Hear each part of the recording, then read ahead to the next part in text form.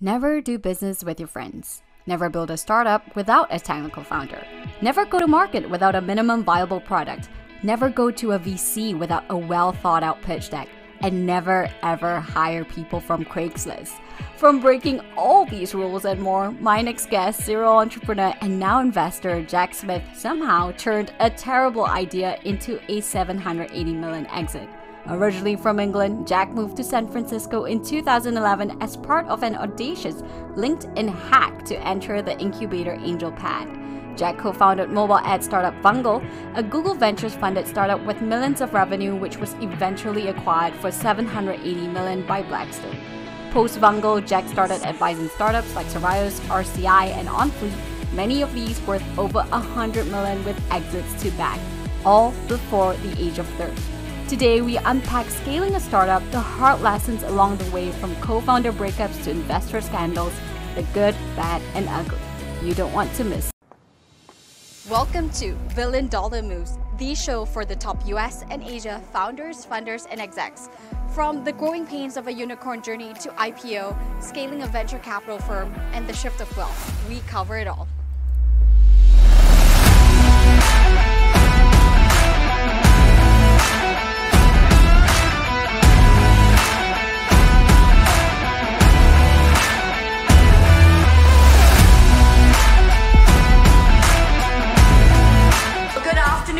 It is such a pleasure to be back here.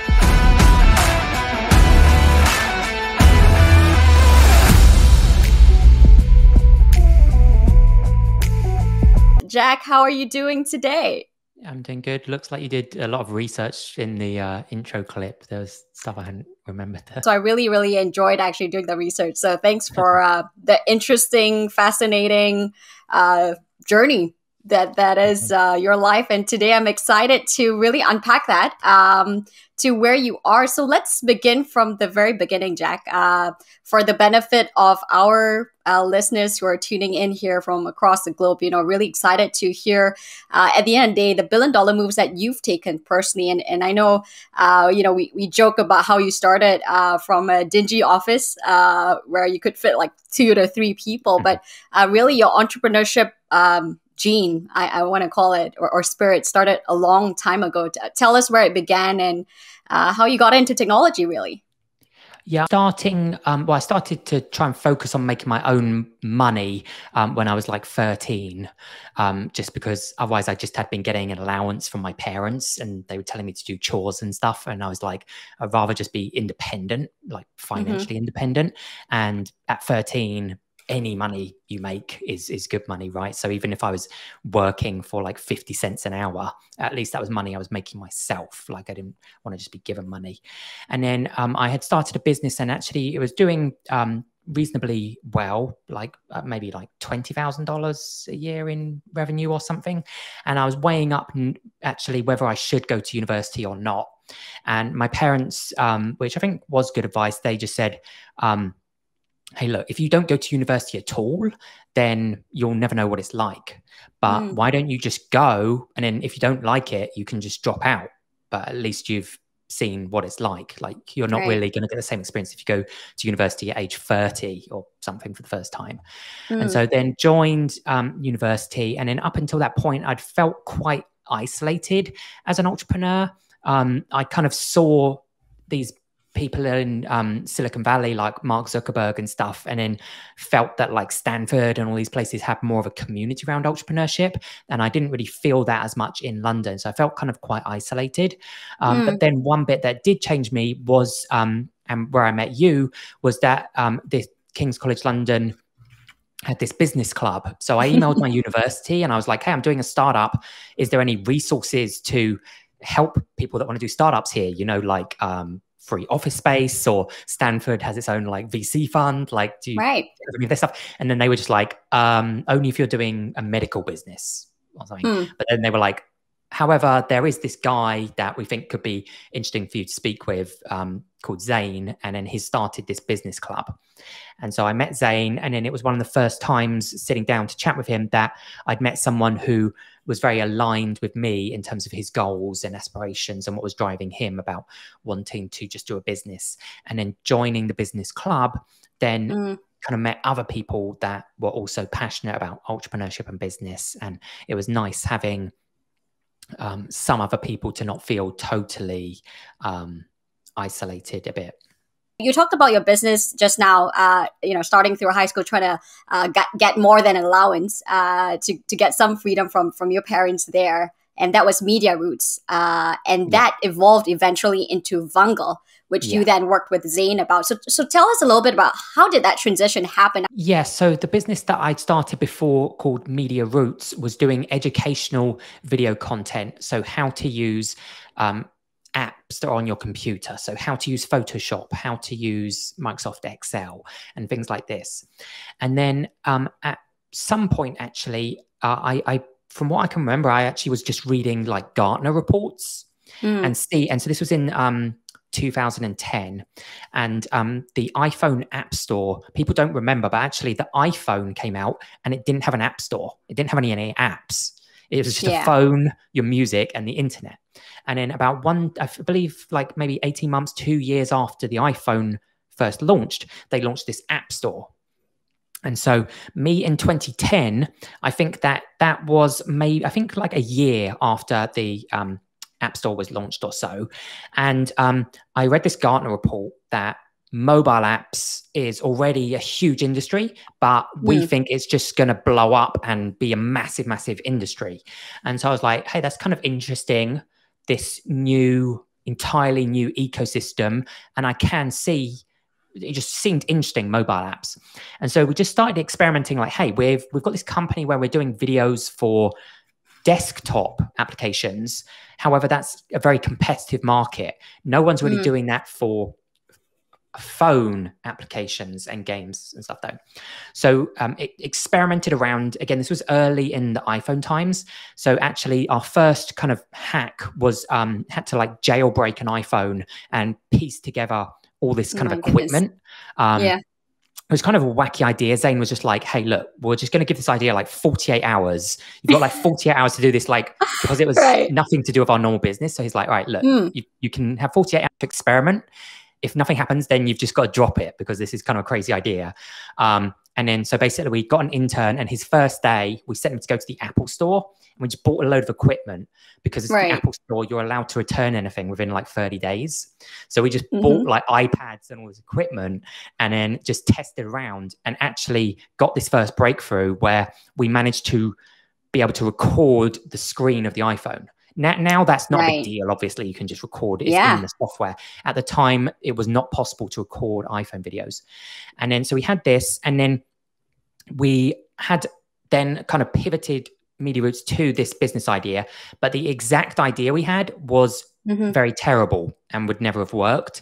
It was basically an app store where every app would have a video instead of a screenshot.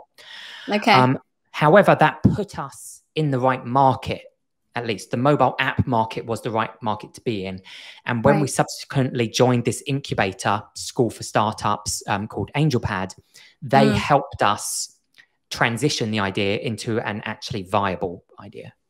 Okay, so back up a little bit. So what you did there was, first of all, wanted to convert a version of a mobile tutorial. But back then, I mean, I really think a lot of us forget how much the iPhone and just technology has advanced. But to your point, right, screen recording, which is something that we use almost every other day now, many of us, but it's something that wasn't the norm then. So you essentially had a couple of cables and hacked it in a way that you were able to use sort of the back in the day DVD camcorder type technology to record. Okay, interesting.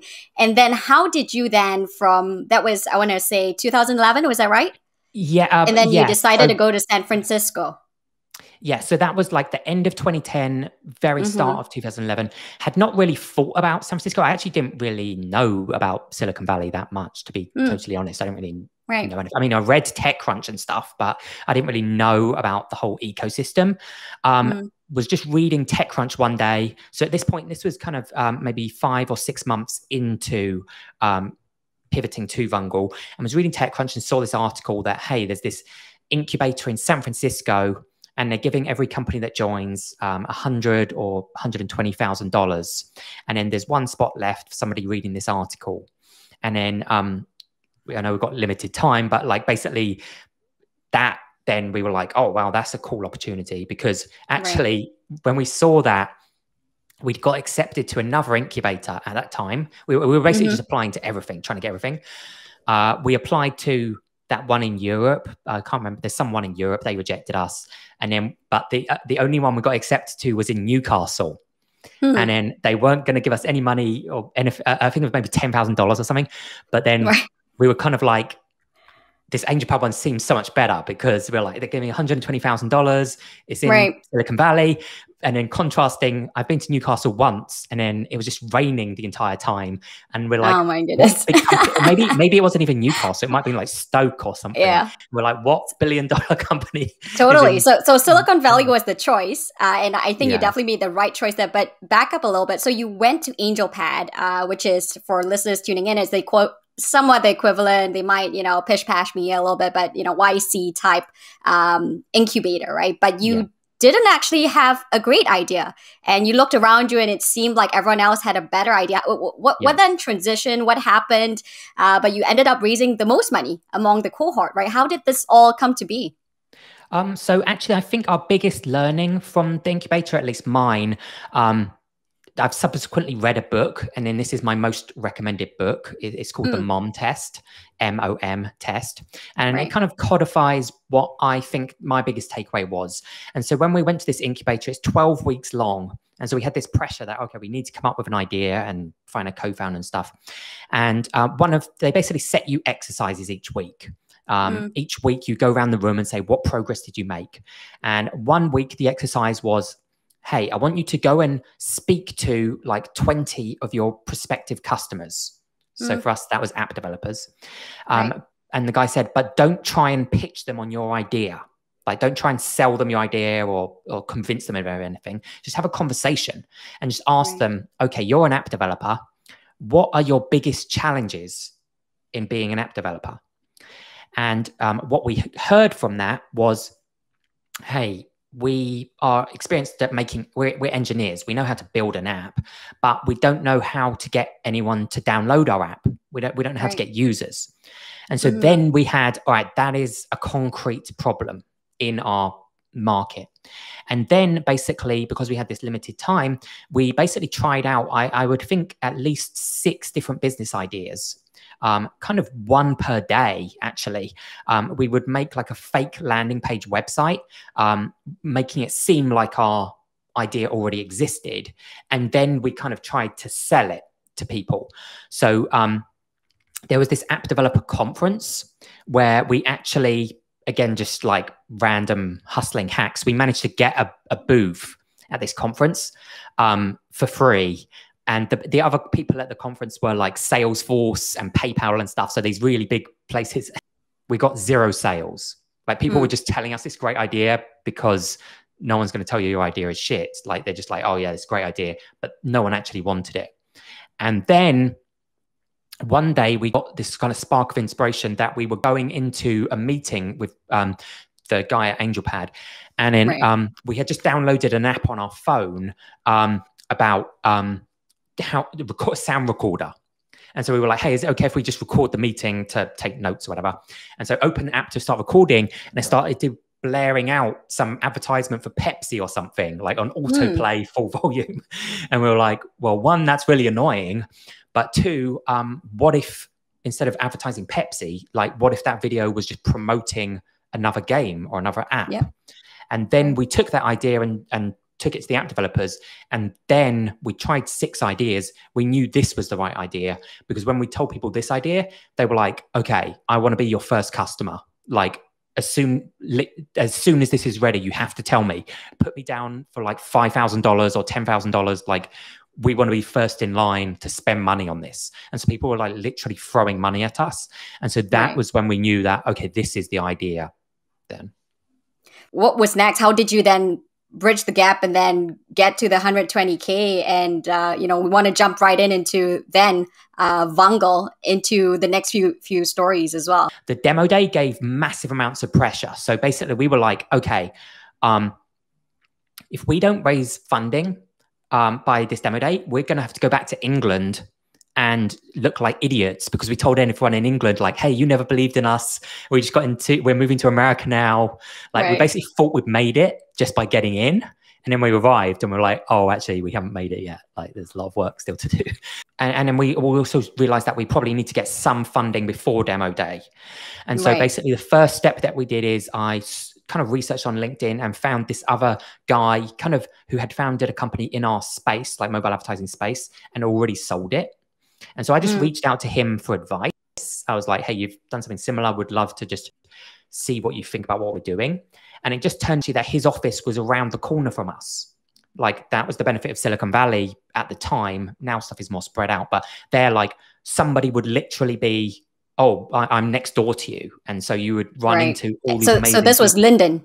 Linden, yes, right? Lee Linden. Yeah. Lee Linden, who's now like very successful investor. I think I did actually go to their office and get them to physically sign it, so that when we then pitched at demo day, we were able to say like, hey, we've got these like really experienced investors and we've got this traction, and then this is our CTO who's like from Intuit and stuff. So we kind of ticked off the stuff we felt we needed to by that demo day, and that created this time pressure and urgency. Fantastic. So you did this, what, in, I want to think, demo day and just a time frame, what, 12 weeks or something like that? Yeah, 12 weeks, to get everything together, which is extremely intense. But then you have this check, you're ready to go. You've got a CTO that's, going to help you get to the next stage. Because the other fact that I also want to talk about is the fact that both you and Zane are actually non-technical founders. I mean, I did so that actually... wasn't Yeah, it was important. I mean, I went to university for computer science, but I didn't like how it was taught. And so after like 2 weeks, I switched course. So I kind of would just describe myself as like a crappy engineer. Like if I meet someone who's not technical, they could be like, oh, he's technical. If I meet an engineer, they would be like, this guy doesn't know what he's talking about. Okay, so you're technical, but not technical enough. But still, I guess in the classic terms, non-technical founder, you're not the one you might be the guy who's leading product and marketing, but not necessarily the guy in engineering. Yeah, is that a fair statement? Right. So then now, as you go into the next stage, tell us what happens. How did you get from this really launching pad of angel pad, pun intended, then going into seed and later stages and scaling the company to even internationally? How did that all happen? And what was your role in that? Well, one bit, it was actually, the company was international from day one because we were in London and then had moved to America. We kept the small office in London with 3 people, like 2 interns and 1 person who was kind of part-time. So it was kind of international from day one, actually. But then AngelPad, you have this demo day where you're pitching to other investors. And we were initially trying to raise $500,000 because, we didn't know how much we're going to raise and whatnot. But then going into the demo day, we had Lee Linden, and then we also managed through other scrappiness to get Google Ventures to put in $100,000. And so that meant that we were able to go into the demo day. Maybe we had 1 or 2 other investors as well, but it was kind of basically Lee Linden and Google Ventures. But basically it meant we went into the demo day in a much stronger position because we could say like, hey, we're raising 500,000 and we already have half of it raised. And being led by like a top investor. Google Ventures said like, don't mention their name for some reason. But we were basically like, oh, like a top tier investor is leading it. And now we're just looking to fill out the remaining 250. And then when you're in that position where you're not really begging for money, you're kind of just like, hey, we already have money. Power dynamic. Had switched up the power dynamic. So at that point, then obviously everyone wanted to invest. And then that's kind of why the round became 2 million instead of just 500,000.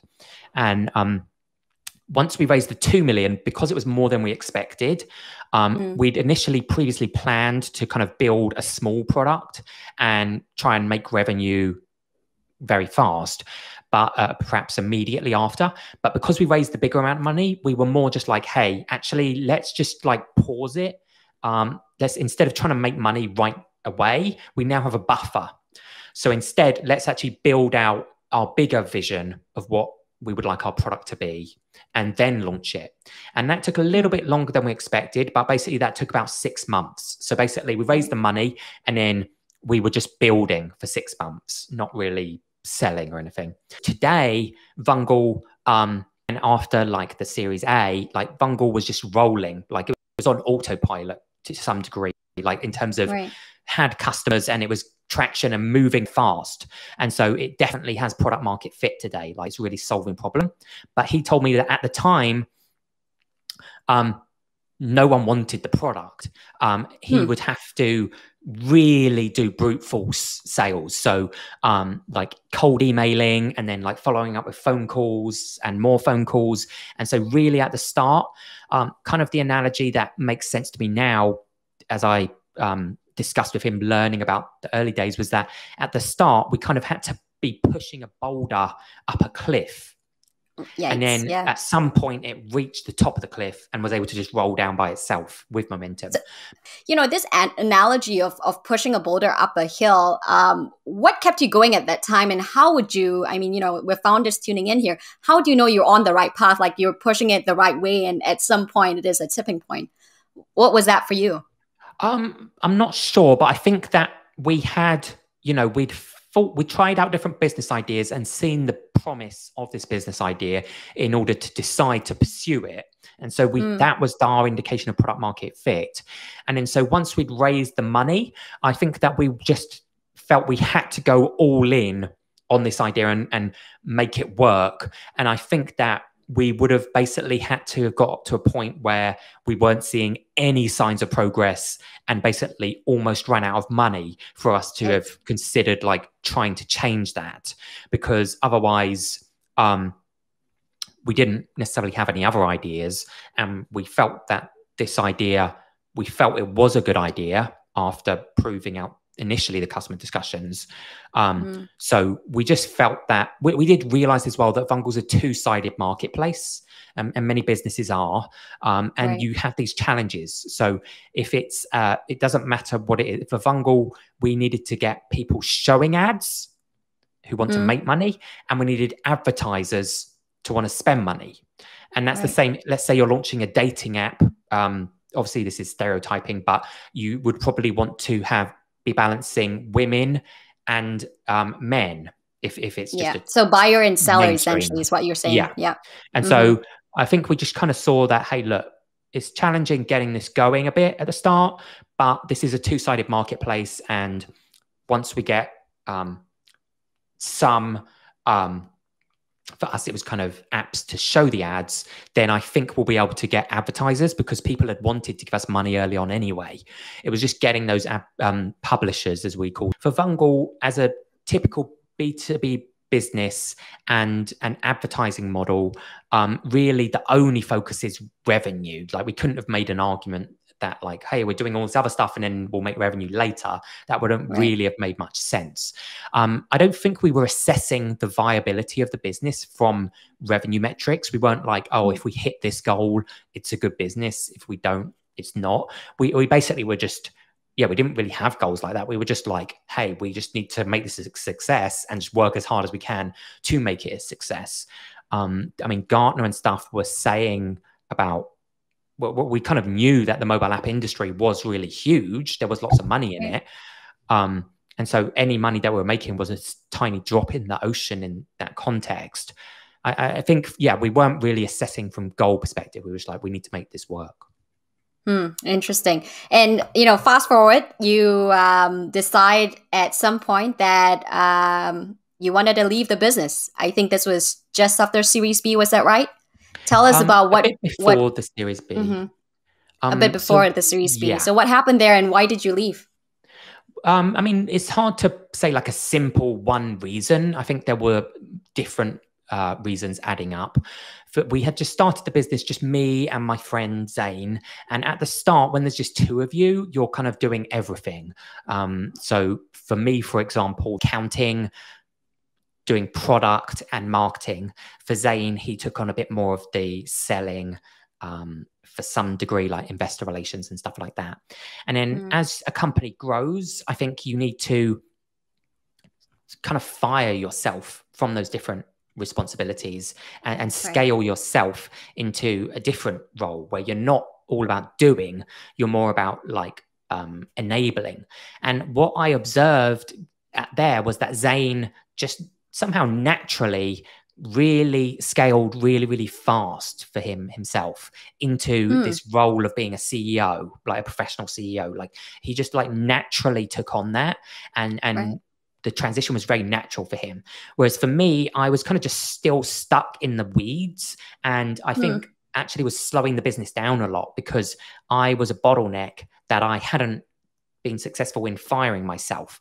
So even if it was like a tiny, I think we also had a challenge growing our mindset from a scarcity mindset to a growth mindset. We were used to having no money. We wouldn't spend any money, but then raising 2 million, you need to transition that. But still, even when I was there towards the end, I was signing like $20 checks and stuff. And that's not conducive to scaling a business. So I think I was kind of slowing it down. So that was one reason that I didn't scale my bit as much, because I was stuck in the business too much. And my co-founder seemed to scale a lot better. And the other bit was quite burnout as well, that I basically had got an apartment opposite our office. So it was literally across the street. And so basically, I didn't really have any friends in San Francisco either. I didn't know anyone. I basically was just in the office 7 days a week, all of the time. And I was there till after midnight each day, like much longer than everyone else left, because I just didn't really have a life outside of it. And so that also does catch up on you, where if you don't have any separation, that if you just only work, then kind of just you are going to burn out at some point, because I just didn't have a life and I hadn't taken a holiday or anything. So I think with hindsight, if I were to be giving myself in that position advice again, what I would have said is that I think that what I should have done is taken at least 2 weeks off, maybe 1 week just totally detached, don't check emails or anything, just read books or just totally detached, go to somewhere, other country or something. And then on another aspect, I could have met other entrepreneurs who had been in positions like me, but now their business is much bigger and successful, and asked them, because I couldn't really see, Zane was asking me like, what do you want your role to be as the company scales? And I couldn't really see what, I was used to being more a generalist, like taking on loads of tasks. I couldn't really see what specifically defined role would be best for me. And I think that what I should have done is taken a step out of the business, like taken a step back, take a week or two to meet other people and ask them like, hey, as your business scaled, how did you divide up the responsibilities and stuff? But I didn't do that, but I think that would have been a good idea. So if you did, I mean, now, you know, hindsight's always 2020. But what would you think your specific role ideally would have been in this business? And what's your specialty now based on what you've done so far? I mean, it's hard to pinpoint exactly. I think even beyond just limiting skill set, I think that I also should have adjusted. I needed to adjust my mindset from, you know, micromanaging every element of the business to enabling other people more and trusting them more, because otherwise I was just kind of trying to touch a lot of the stuff, and your culture is very important. And so if something was going on that I felt didn't match the kind of culture we were trying to build for the business, then I was like on top of it. But then you waste your time. Like I would now with hindsight see it as a waste, like trying to create a cool office environment or something. Like it's a balance, because some of the stuff you could call it a time waste, but then has continued in the business today, like some small stuff. So every person that joined the business, we had a Polaroid camera and took a photo of them and added it to a wall. And that creates an environment where culture. It's not just a job. So Vungle many of the people now are still like really, really good friends that were there early on. The first 20 to 30 people, super close. Some of them have got married. Some of them are like still dating. And then they go to each other's weddings and stuff, and really close. And we did successfully create that environment. But some of it, some of the initiatives could have been like too much time wasting. Like, understood. You could have focused on bigger stuff. Yeah, like I was trying to hang plants upside down from the ceiling. And oh, then, Jack. like, all right, that's cool, but is that a good use of your time? Exactly. I think because I didn't have the separation between work and play, as I said, because it was not clearly defined, I was just trying to have fun in the business. Because you touch on two things. One is friendship. So you and Zane go into business as friends and still today remain as friends. But, it would be remiss for me to touch upon the scandal that unfortunately landed upon TechCrunch and a lot of the front pages, with Zane being front and center, of course, the allegations being cleared. But how did you, as a co-founder and as a friend, work through all those hard things with the board, demanding different things, and it felt like the easiest way was to get Zane out, and you as the friend, and the fact that both of you started this, how did you handle that time, which was, as I can only imagine, a very difficult one? Sure. Yeah. I mean, I just was then just trying to support Zane, because I kind of also observed that if you get accused of something, even though he got acquitted of all of the stuff later, if you just get accused of something, then many of the people that are in your network, like not actually your friends, they're just acquaintances in your business network, they'll just ditch you as soon as you get, if you have any negative PR, it's not worth it. If they're not your friend, and I think he had also mixed up that he had a very big network that he thought were all his friends, but they weren't his friends. They were business acquaintances. And so they all disappeared. Right. And so I was just trying to just support him as a friend when stuff was going on. I was not in the business, so I was not really involved with stuff going on there. I can imagine probably in the business that would have been like really challenging, because if any business has a scandal, then that's a really tough thing to keep everybody focused and motivated and move through it. Like you've got it's a very big distraction for everybody, and probably very distressing for everybody as well.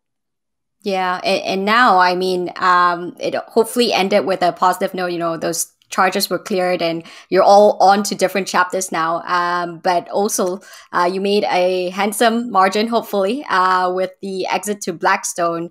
How did that feel? Do you feel that as a co-founder from, writing those $20 checks, right? And then getting it to the stage, do you feel that you've made it? I did feel in some ways that I'd made as a goal. Like when we were starting the company, we didn't talk about, hey, we want to sell the company for $1 billion or do this. Basically what I think that is one bit that's important with co-founders is you can have misalignment. So if we had been misaligned on that, maybe we got an offer to sell the company for $1 million. And if one of us had wanted to take it and one of us not, that would have created a big conflict. But I think we were always aligned that basically neither of us, I don't think, were that motivated about trying to get rich or make money. What was motivating both of us, I think, was trying to build something big. Early on, we were reading about Google and Larry and Sergey, and we just thought that it's awesome. They've built something really big and impactful. And then talking with Zane, the things that were motivating us was like going up to ring the bell to IPO. We weren't like, oh, if I get $1 billion, then I want to like buy a private jet and buy a plane. We didn't care about money. And I think the same would go for Zane and I, that maybe we came from somewhat slightly similar backgrounds in terms of like not super affluent. And so I think the main things that were cool for us, for Zane as well, was like, hey, I just want to get a little bit of money so that he just wanted to get a little bit of money so he could pay off his parents' mortgage,